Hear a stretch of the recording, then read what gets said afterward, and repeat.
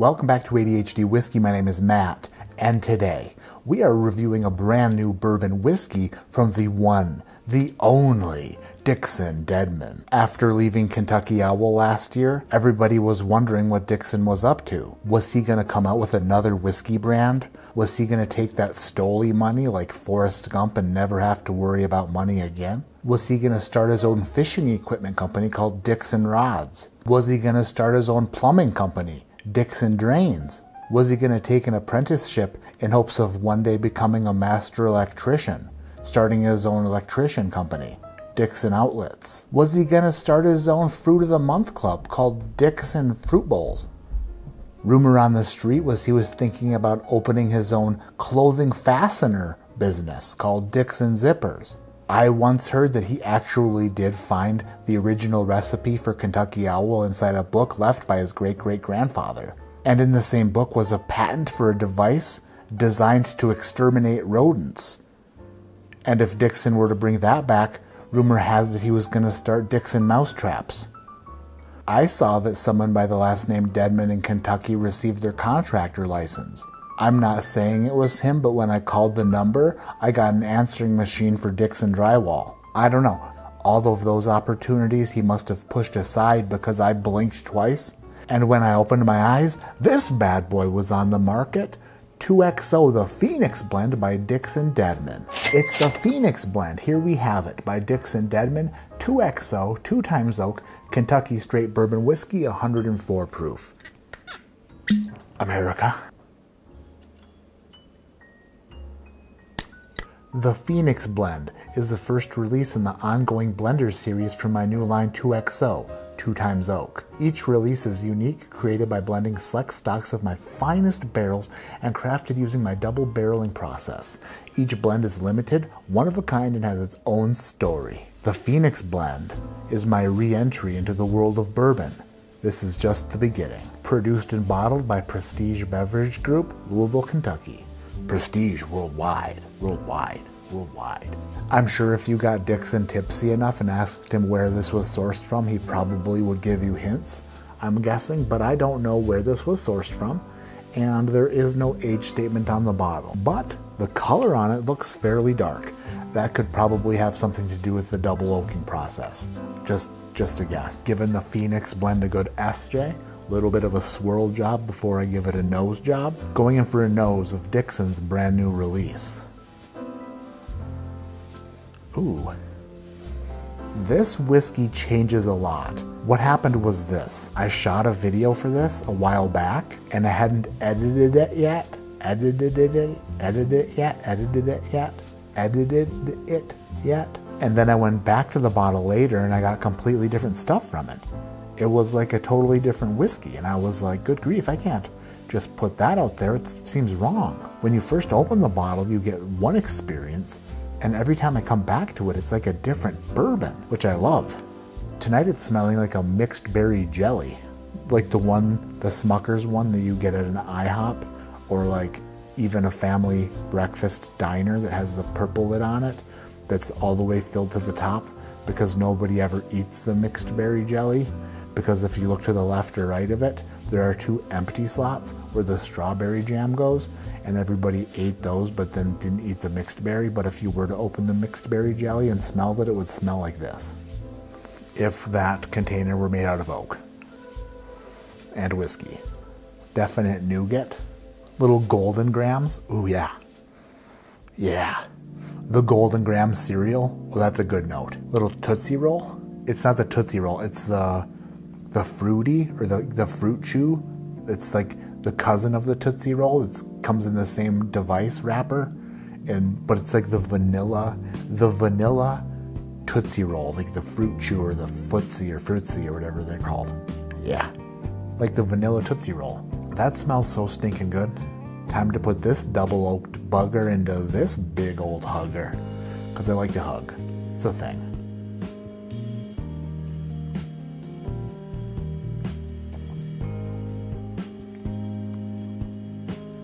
Ooh, that's good.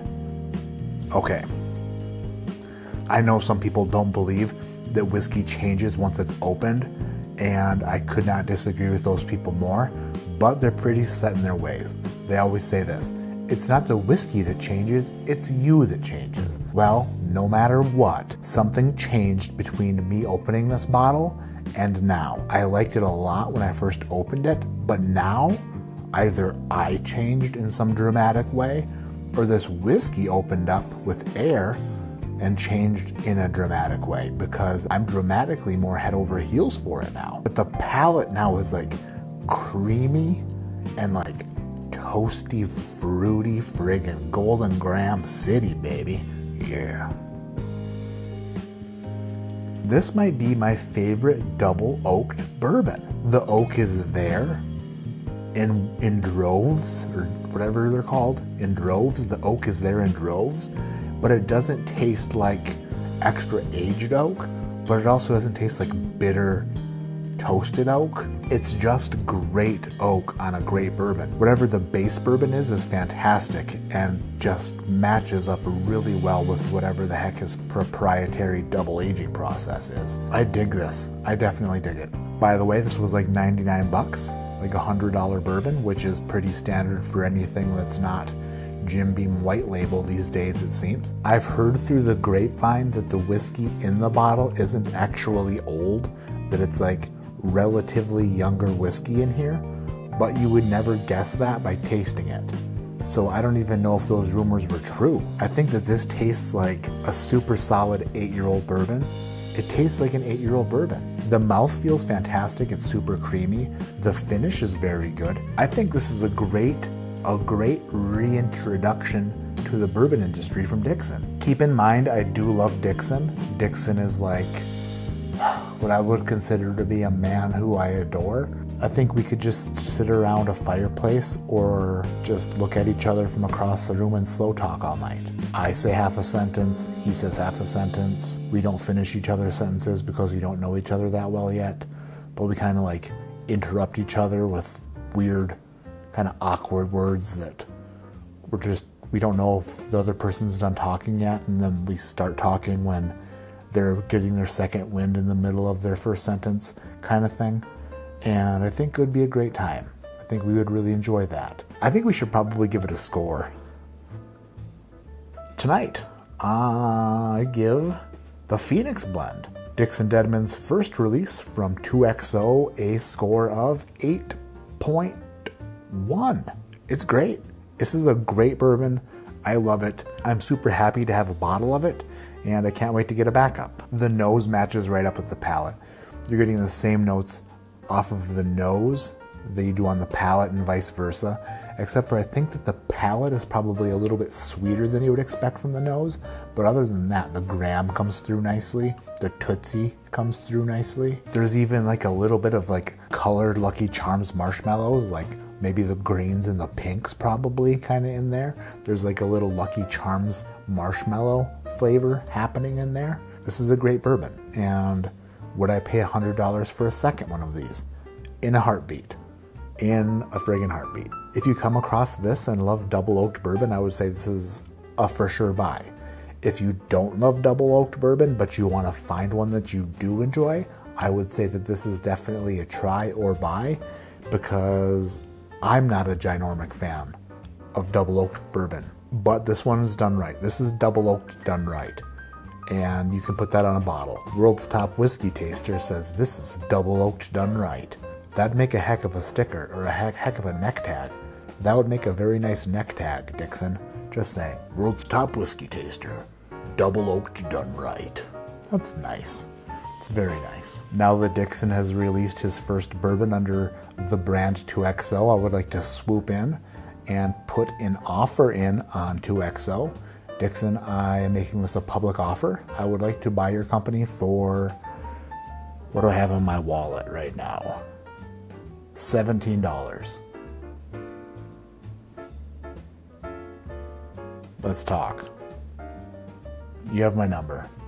My name is Matt, this is ADHD Whiskey, and like I always say, keep your head in the clouds but your mind on making the best out of any situation. For example, you have to leave home, your home base for a bit, to go visit your wifey in some other area, and like you're in a different place, in a different area, and you're not used to that area, but you bring your camera and your lights and some whiskey to review, and you set it up wherever the heck you have to set it up, and you shoot that review, and you make the most of it.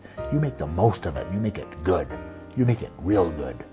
And then when it's all said and done, you just brush off your shoulder, the dandruff, and you're like, no big deal. No sweat off my sack.